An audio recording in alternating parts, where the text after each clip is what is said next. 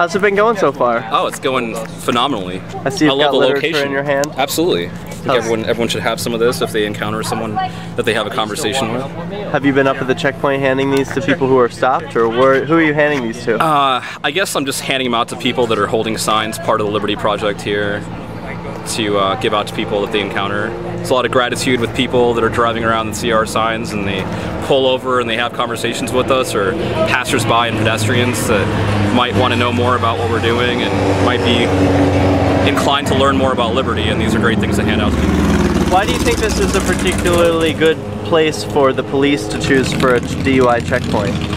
I actually don't think it's a very good place at all for them. Oh, okay. In fact, it's very interesting. Normally they have it on Bridge Street, right by the queue, and right on a bridge where no one can turn off, and they have no notice that there's a checkpoint there at that point. By the time they see the flashing lights, there's nowhere for them to turn off, which is actually a great place for them, for the thieves that are our overlords that are, doing this.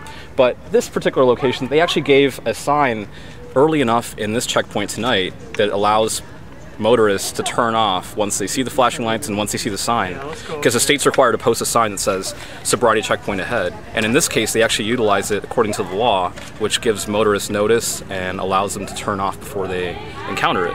Cool. So Thanks, man. It's pretty good. Well, I want to give them some cover. They're headed to the checkpoint. Cool.